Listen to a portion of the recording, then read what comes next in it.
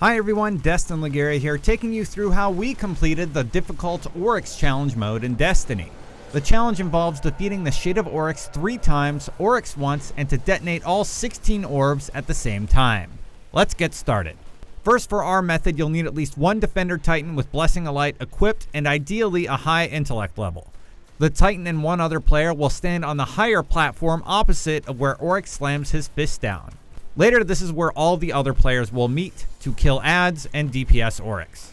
Next, you'll need a dedicated player to become Torn and grab the Aura of Immortality.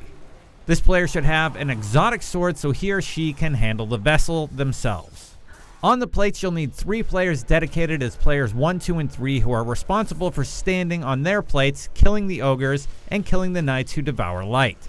Now let's pretend the raid just began. First, if possible, have a hunter generate orbs by luring the smaller enemies to the middle of the map and tethering them.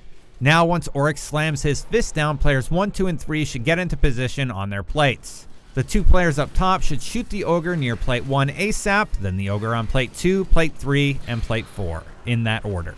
Also, don't forget about that knight on plate 4. The players holding the plates can help with the ogres, but then focus on their light-devouring knights as soon as they're able to. If those knights don't die, the whole thing will fall apart. Once the Tauren player has the invincibility orb, everyone should meet up top by the 2 players who killed the ogres. There they should start killing any adds until Oryx slams his fist again. At this point, everyone needs to damage Oryx until he staggers, then go back to killing adds. Keep working on them and Oryx will eventually begin teleporting players into a large orb near the front of the map to fight the Shade of Oryx. If you're outside, keep killing any enemies that try and go inside the orb, and if you're inside, try and kill the Shade as fast as possible, being careful to avoid him when he charges in and slams the ground. After he's defeated, go back to your positions and begin again. Do this 3 more times until there are all 16 orbs ready to be detonated. Once the vessel is killed and Oryx is staggered, have each player run to an orb cluster and detonate them all at once. Ideally, you would assign someone to a cluster at the beginning of this section of the raid. Once the orbs are detonated, Oryx will be on his last leg and all players should meet near the front of the map to finish him off.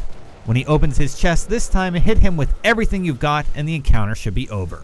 Not only will you receive the calcified fragment, but you'll also get the emblem and have a chance at the raid ship. This was our strategy, but do you have another? Let the players know in the comments below, and for more on Destiny, you're already in the right place. IGN.